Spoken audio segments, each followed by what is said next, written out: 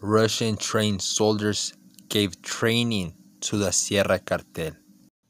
The recent Sedena hack reveals a link between Sierra Cartel and a Russian self-defense group who gave training on weapons.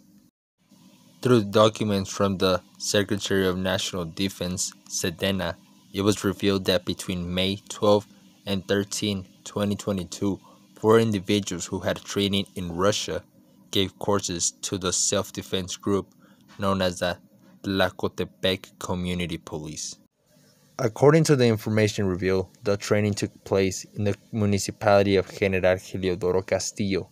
In addition, Sedena determined a link between the criminal group Cartel de la Sierra and Salvador Alanis Trujillo, who is the coordinator of the Tlacotepec Community Police. Therefore, all that training that they gave to the community police and to the coordinator, because I bet he got some training too, all that training was put in wrong hands, because at the end of the day, they're all in the cartel payroll. The Sierra Cartel is also known as Los Tlacos, who are led by a person identified as Onemesio Marquina, alias El Nencho, who maintains a dispute in Guerrero against a group Contra la Bandera, derived from Guerreros Unido.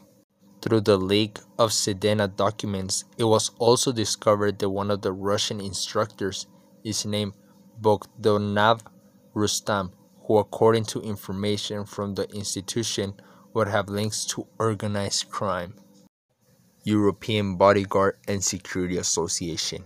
In addition, Rustam is related to a company that provides weapon handling and tactical training in Mexico that identifies itself as the European Bodyguard and Security Association, EBSSA.